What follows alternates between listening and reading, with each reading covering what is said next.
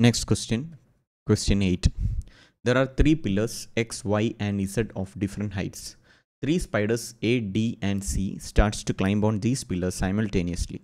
In one chance, A climb on X by 6 cm but slips down by 1 cm. B climbs on Y by 7 cm but slips down 3 cm. C climbs on Z by 6.5 cm but slips down by 2 cm. If each of them requires 40 chances to reach the top of these pillars, what is the height of the shortest pillar? So we need to find the shortest pillar. So if you see, there are three pillars. Say I will just mark it with 3 lines. Let this be the first pillar X, and this be the second pillar Y, and this be the third pillar Z.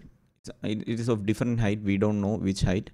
So A climbs this, D climbs this, and C climbs this. So since in X, it first A climbs 6 cm, 6 cm up, 6 centimeters up, and then falls by 1 cm. The effective distance A climb in each step is 5 centimeters, right? It climbs 6 centimeters and fall down 1 centimeter. So in each, after each step, effective distance A covers is 5 centimeter. Similarly, the effective distance B covers is 7 centimeter minus 3. That is 7 minus 3, which is 4 centimeter. 4 centimeter. Effective distance D covers in one single step is 4 centimeter. Similarly, for C, it is 6.5. 6.5 minus 2, so 4.5 centimeters it covers. So since all the spiders take 40 steps to reach the top, we can clearly, since the we have the effective distance, we can say that the smallest effective distance, the spider which takes the smallest effective distance will be probably climbing the shortest pillar, right? Since effective distance is small and every it took the same amount of steps for all the three, then this has to be the shortest pillar. So shortest pillar, so we can just use that to calculate. If you didn't understand what I meant, I will just explain. If you just since we effective steps 40 into 5, it is not 40 into 5. There is a tricky part there, but for the explanation sake, I am just going to say 40 into 5, 4 into 40, and 4.5 into 40 is the total distance they jump after taking 40 steps, right? If you see, the smallest among this will be the height of the shortest pillar. So clearly 40 into 4 is much lesser than 40 into 5 or 40 into 4.5. So this will be the shortest pillar. So here there is again a trick. We don't have to calculate 40 into 4. That is not the answer.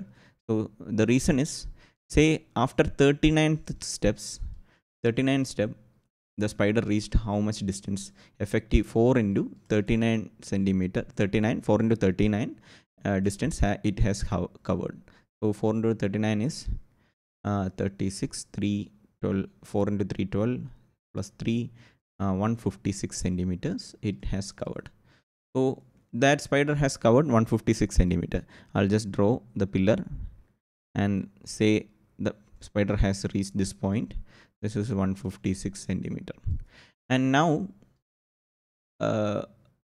if we assume the top is 7 centimeter, since it jumps 7 centimeter up and 3 centimeter down, if the top is 7 centimeter away from the point which is 156 centimeter, it will just, in its first jump, it will reach here. So since it reaches the top, it won't slip down.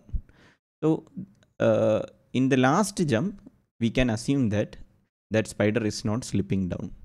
So in that case, our height of the shortest pillar will be 156 plus 7, which is 163 centimeter. So this is the reason why we if we take 40 into 4 as our answer will be wrong. Even if we take 40 into 4, 160 centimeter is not in the answer, not among the options. So that's not a problem. We won't make a mistake like that, but still our correct answer, if you want to find, the procedure we have to do is, if we take n steps, we have to consider n minus 1 step and see how much distance it has covered, and in the last jump we should say it is not slipping down as it reached the top. So the same concept we used. 156 centimeter is the distance the spider has traveled in 39 jumps, and then in the last jump it covers 7 centimeter and reaches the top. It is not slipping down. So 156 plus 7, 163 is the answer. So solution to question 8 is B, 163.